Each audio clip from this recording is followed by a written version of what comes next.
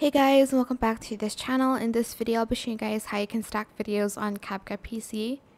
Pretty simple. You're just going to select your clips and you're just going to layer it on top like that. If you move the clips around and the clip on top isn't the one at the very top, you can click on this area, go to modify and enable free layer, and then press save. I already have it enabled and I can't turn that off again and show you guys, but just enable free layer. It just makes editing way easier.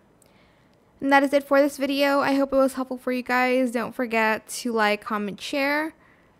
Also subscribe to this channel if you haven't done that already. If you have any more questions about this video, leave it in the comment section down below.